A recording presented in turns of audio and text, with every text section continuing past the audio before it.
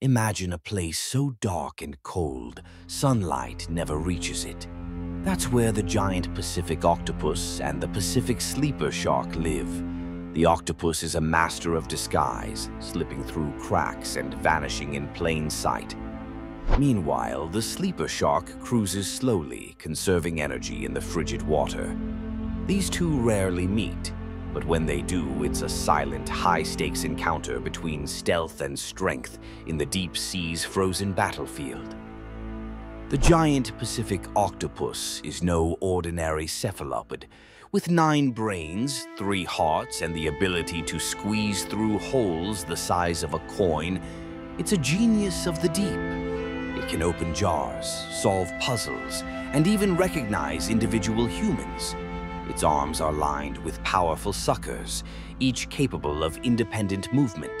This isn't just a creature. It's a living, thinking escape artist, perfectly adapted to outwit predators in the cold, crushing pressure of the deep. Enter the Pacific sleeper shark, a slow, ghostly predator that can grow up to 20 feet long. It's not fast, but it doesn't need to be. This shark relies on stealth and patience, gliding silently through the water. Its bite is powerful, and it's been found with remains of seals and even giant squid in its stomach. Despite its sluggish pace, it's a top predator in the deep, using ambush tactics to surprise prey that never sees it coming. When these two meet, it's not a flashy fight. It's a chess match. The octopus might try to wrap its arms around the shark's gills, cutting off its oxygen. But the shark's thick skin and powerful bite make it a dangerous opponent.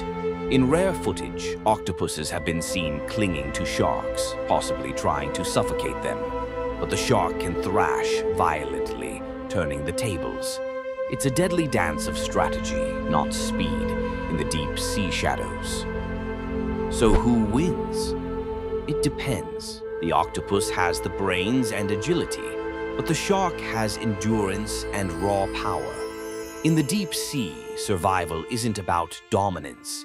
It's about adaptation. These two rarely fight to the death. Instead, they test each other's limits, then retreat. It's a reminder that in nature's coldest corners, the most epic battles are often the quietest.